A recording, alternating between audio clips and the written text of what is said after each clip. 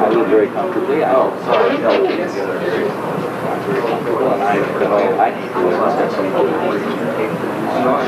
what is that here? My main source of happiness is get over savage and will grow the bottoms and the artists come to it. New artists who always get to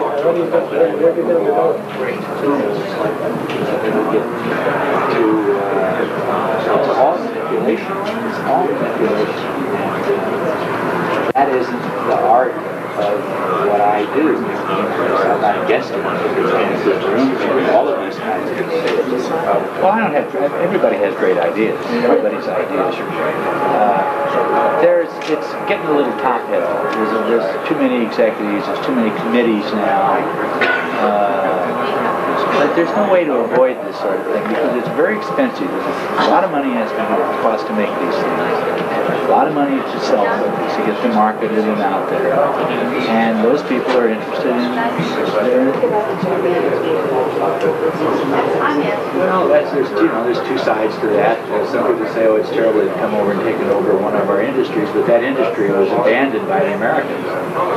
And there's another way to look at it, is that we're using a lot of their capital. Workshop then at 4 o'clock down at the Heartland Stage 2.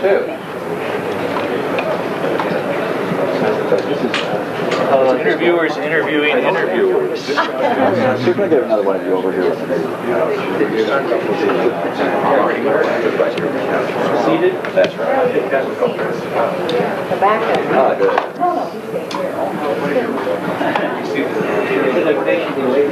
That's great. I was getting Toby to work for him. I thought he'd been a pretty good actor too. Well, he's a good actor. I haven't seen Ken Toby in 25 years.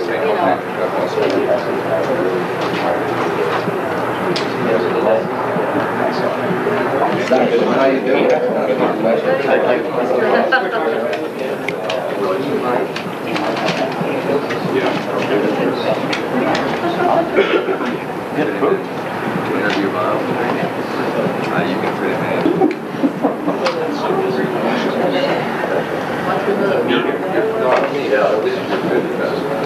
That I would just jump this standing over there with that camera.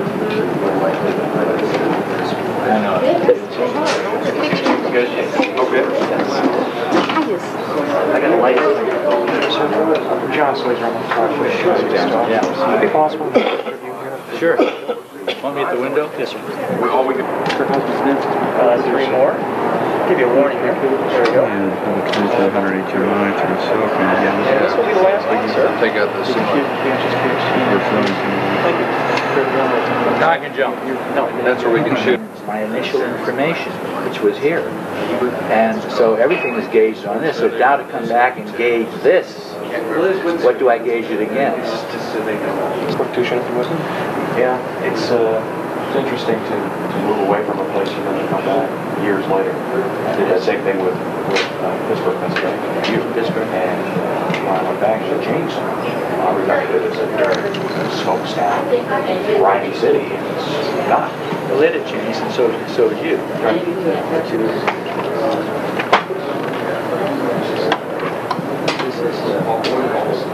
Right. This is very fun. A lot of fun for me. It's very nice. I have very good feelings. I wouldn't say encourage, but would you recommend Kansas City as a place to make a fest? Oh, sure, because I think that the general attitude of the city, as I remember it, and the people, and I'm paranoid, they want to support this kind of activity, and that's all that you need. Sure, I would recommend it very highly. Be fun for me. Thank you. Pleasure meeting you. Hope we see more visits. Thank you very much. It's warm water I gave you out of the faucet valve. Pretty good, though. Not too shabby.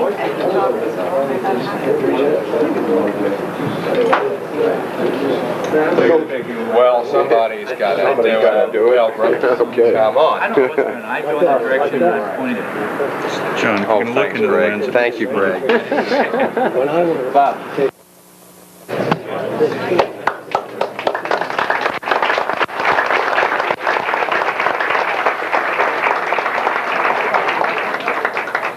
Anybody want the barber chair? I don't know about this. I think I've forgotten my lines. Isn't that dream everybody has? The actors have. They get on stage and I don't know what play it is. I don't know this. At least people in my living room.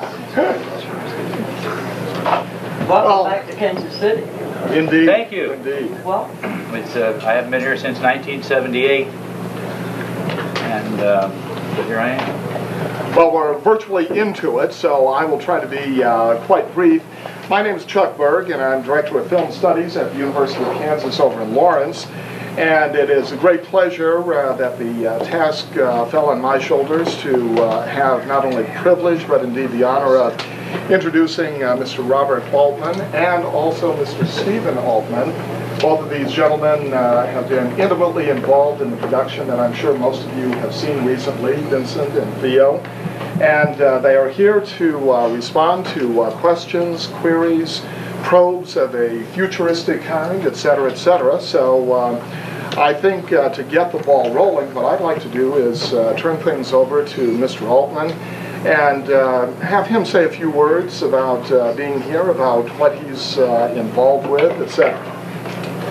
Well, I'm flattered at all this attention, and I've got people on my back. But, I want to start out by saying that I don't have anything to say,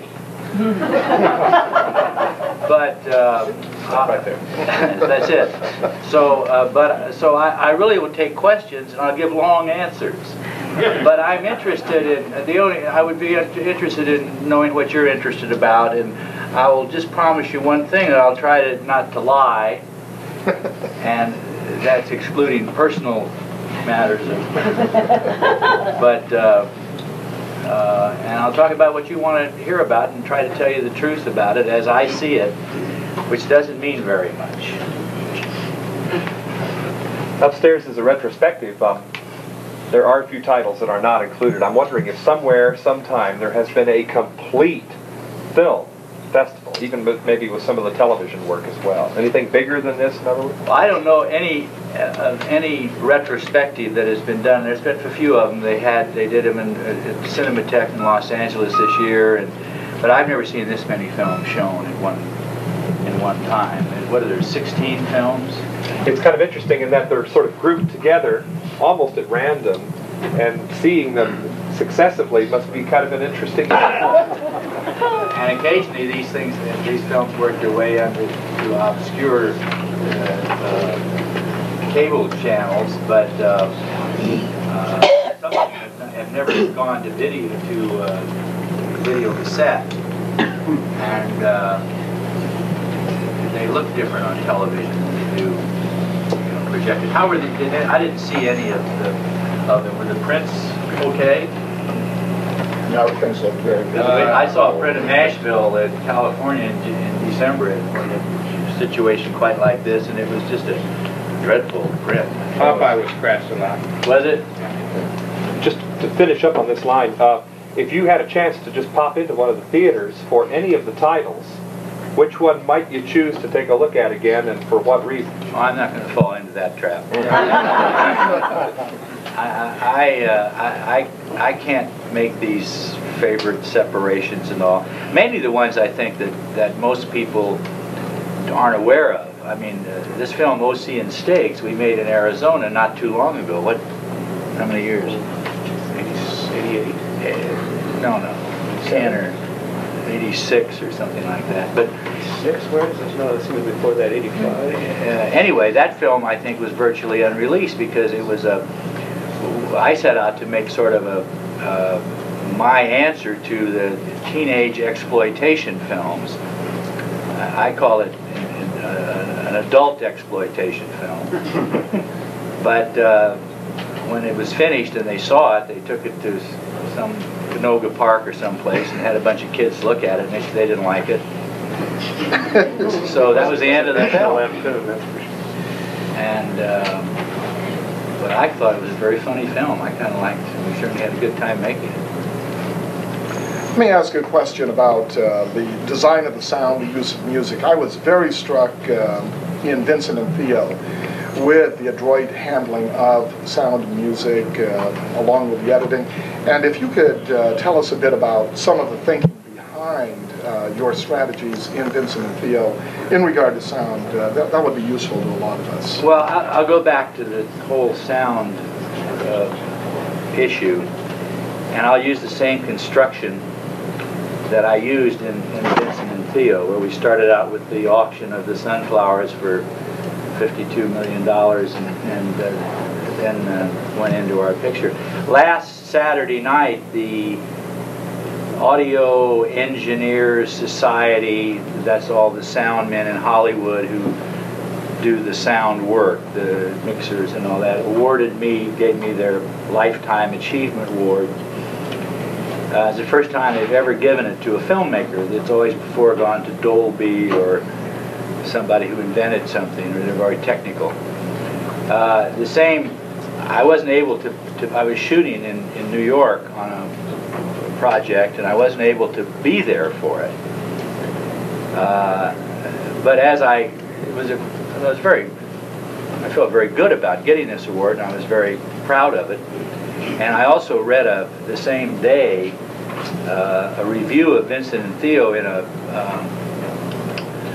Toledo or Tulsa paper, I'm not sure about it, and the Tulsa, whatever the review was, says the soundtrack is so bad on this, as in all Altman films, that it is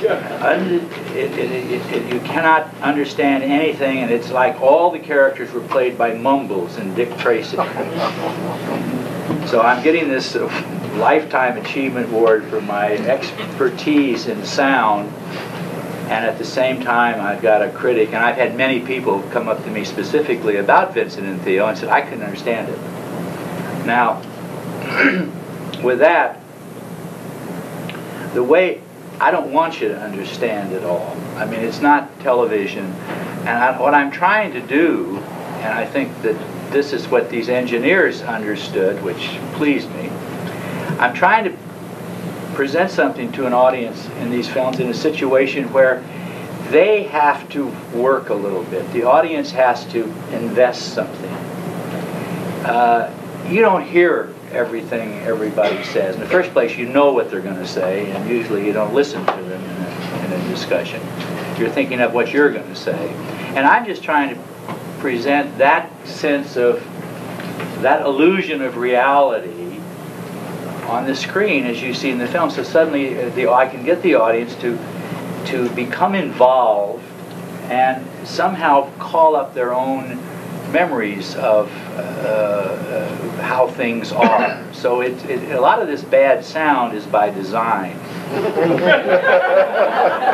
I got fired, and Jack Warner, one of the first features I did was a film called Countdown, and Jack Warner, who ran that studio, was much against me coming in and doing that picture, but he let it happen, and he went away to the south of France or something for a while, and he came back the night I'd finished the film, and he spent the weekend looking at a lot of the dailies, and I got a call Sunday night at home saying, don't come into the studio Monday because the guard won't let me in. I have been fired, and I have been locked out of the studio. And Jack Warner looked at that footage and said, that fool has actors talking at the same time. And I went out to the studio, to the gate where they have, they have policemen on those things. I don't know whether it's to keep people out or in. But they gave me a cardboard box that had all of the things that were in my desk, and so that was that.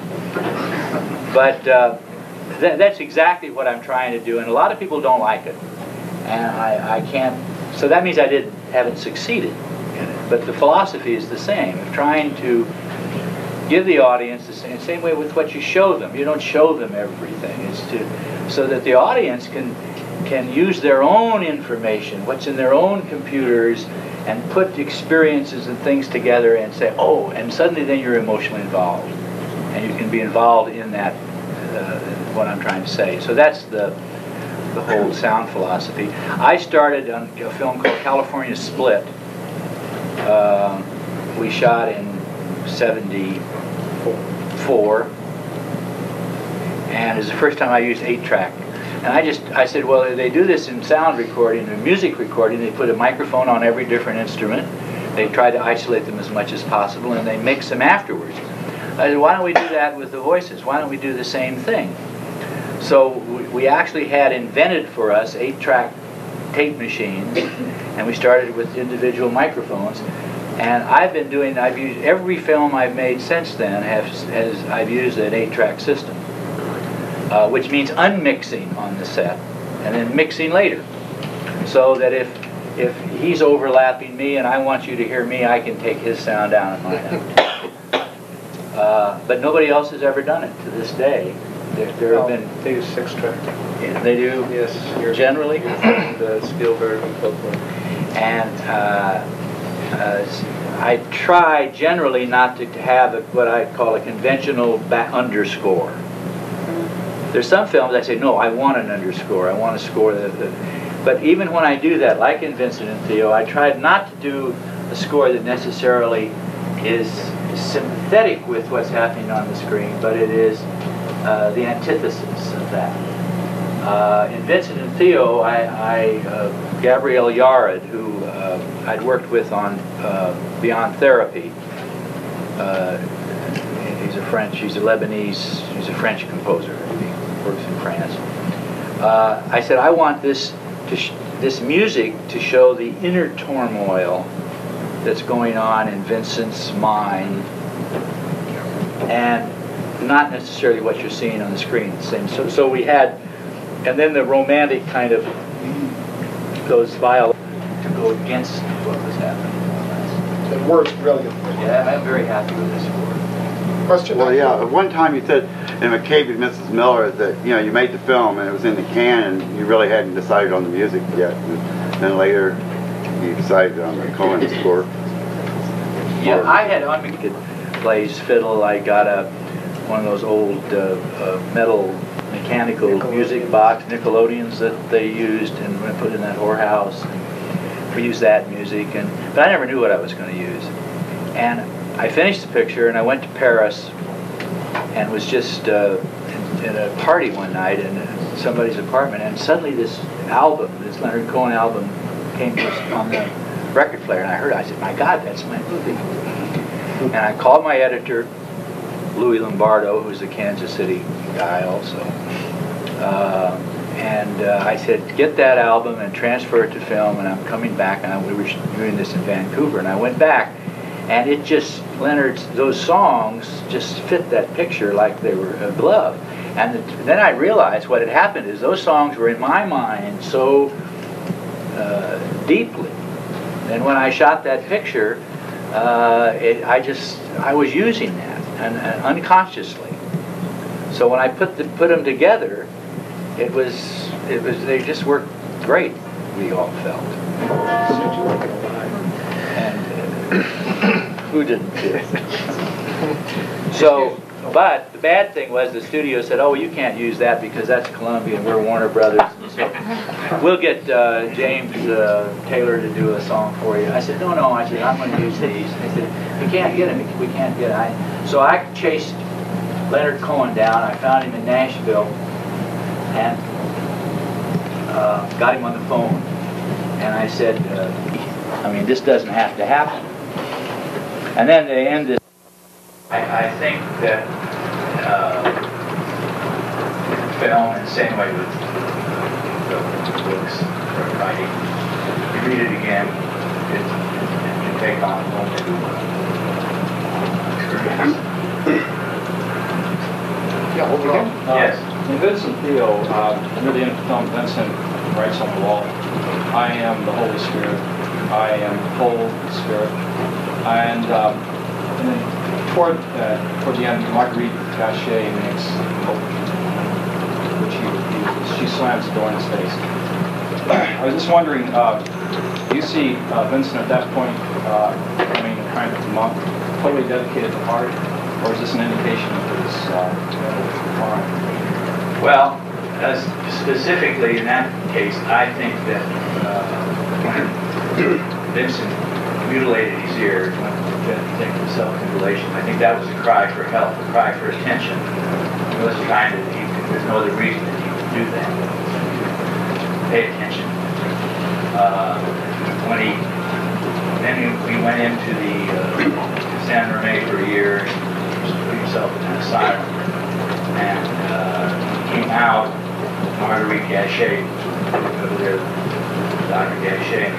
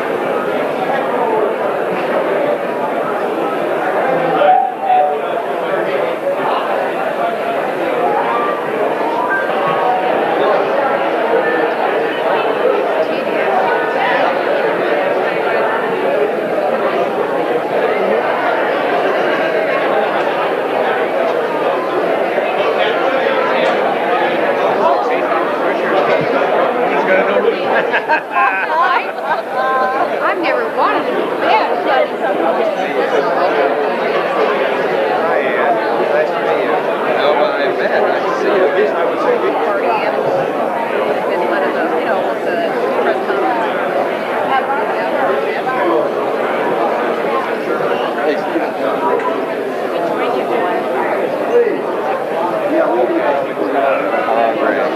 Hi, Greg. Fix your tie, Greg. I'm going to make sure that this is unusable footage, so. Okay.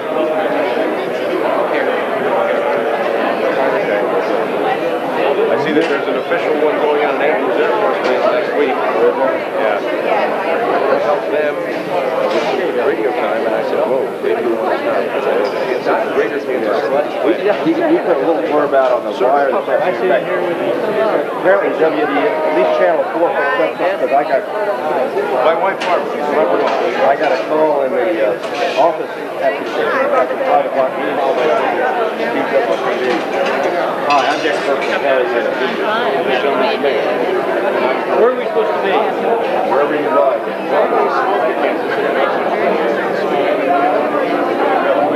Mayor Berkeley, do you remember me? I do, but I don't know from where. I was your waiter down at the Rockies. People and directing people and all of the people out there. She's attending some, well, I say that in a nice way. She's making it nice. She'll be back soon with a report and bringing us some news about a new movie coming to town. As an actor, I would love to have worked for somebody like Robert Altman, and I didn't have that opportunity, but I never had a chance to work with a director. There are a lot of people responsible for this great event, and I really hope I don't forget anybody. I sat there writing every name that I could remember. Naturally, everybody had a part in it, but there were some who had a bigger part than others. And I'm going to just read some names who deserve your hearty applause, and if you will wait till I've read them all, I would appreciate your joining me in giving them a round of applause for this, for all the hard work they've done in putting on the first Greater Kansas City Film Convention.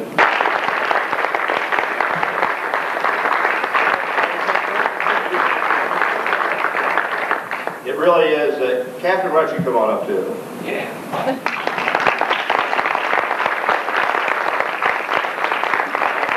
I'd ask the rest of the family to come up, but that could tilt the stage a little bit. We really are most appreciative that you're here. We hope you feel the warmth and friendship and hospitality of the community that you knew so well at one time. We hope that you recognize how much we appreciate your talent, and we do hope that we'll see you back here soon again. But in any event, this has all the privileges of being an honorary citizen and no tax consequences, so please come.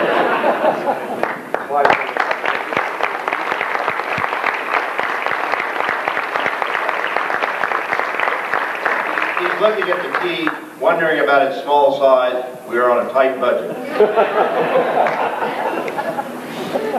Thank you very much, Mayor. Thank you, everybody. I'm overwhelmed and very moved by all of this. How late is this good? Okay, well, I'll make this short then so I can go use the key. But everybody's been very generous, and I've seen faces I haven't seen in 40 years, and sometimes I even recognize the people behind the faces. And it's, as I say, people ask me, oh, what's Kansas, coming from Kansas City, how does it affect my life, my films? Well, it is me. This is all my formative chips were laid down here. I grew up on these streets and with these people and faces and voices and attitudes and culture and a culture, the whole thing. And so anything that I do in my life, in my art, can only reflect me, and I'm a result of this. So I thank you, and I thank this city. One other thing, if you have a problem about next year, you can call me back. I got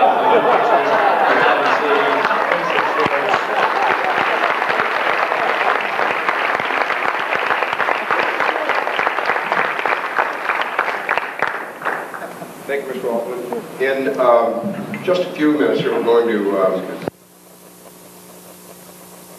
with the man that was responsible for MASH and McCabe and Mrs. Miller and Nashville and so many films that after we're all dust, people will be looking at them and they'll be laughing and crying and scratching their head. But to think that we can do anything to honor you any further is almost absurd. But regardless of that, in recognition of your outstanding contributions to filmmaking, we'd like to present you with the first Achievement Award from the Greater Kansas City Film Commission. Thank you very much for coming.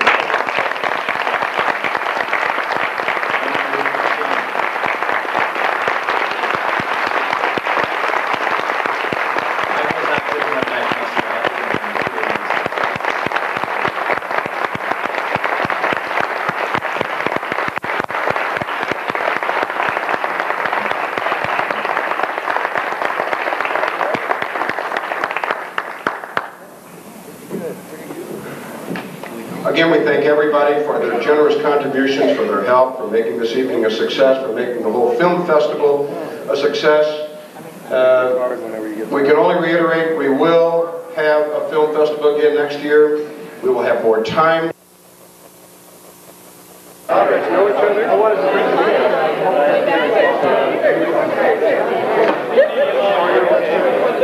Nice to see you. Did you ever go there and have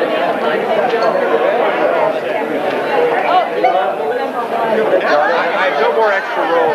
Sorry. Oh, that's great. Thank you. Logo screwed up my camera and we now have to Well, I've got a good shot of the two of you together. Good, okay.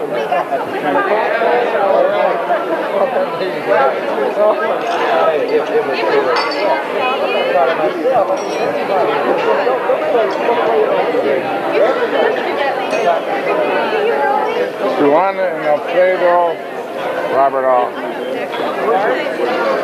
Where's the boss lady? Juana. Get her over there. Anna. A-N-A. A-N-N-A. Anna. And Alfredo. My good neighbor. I'm telling you, I'm doing what to write. I'm directing the director. So how do you like that? Right in here. Yeah, right in here. Oh my God, he's right in here. Bob. I do what I'm told. Hope everybody loves it. Oh, yeah. Hey, let me get my glasses on. Thank you. He said he'd buy me a drink if I bring it over. Okay.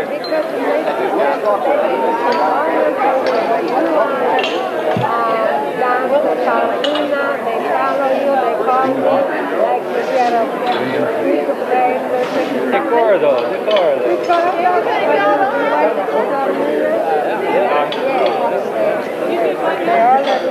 You have a big following in Italy. I know it.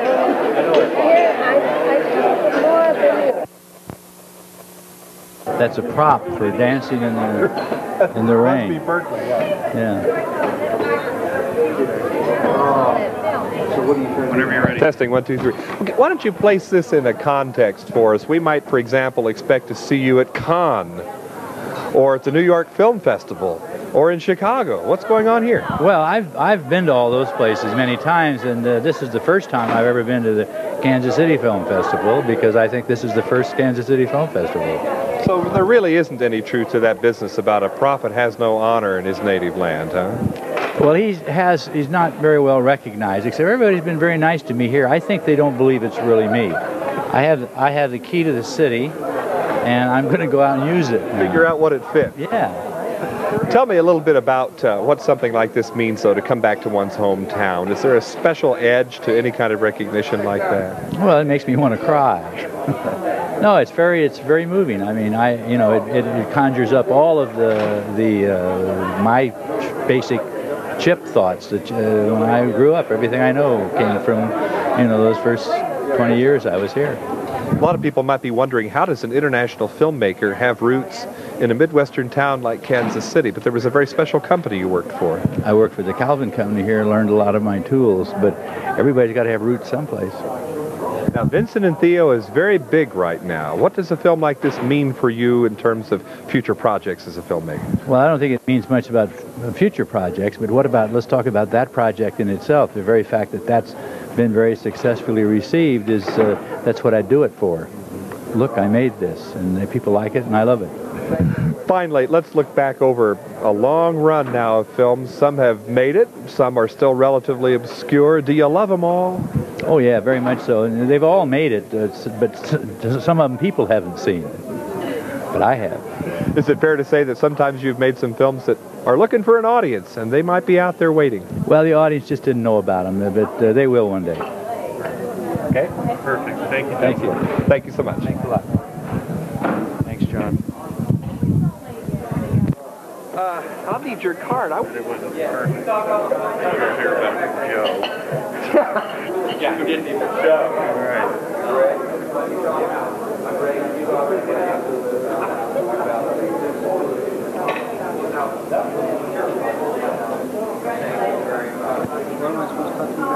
I don't know. Encourage me, tell me that I'm not all wrong in my profession, my chosen career. Tell me there's future. Sitting at the table next. she was supposed to take the tapes and get them to these people. But I'll dub them and then get them to her again. Well, why don't you dub them, if you want to, you get them to me, I'll get them to you. John Tibbetts wanted VHS copies of it.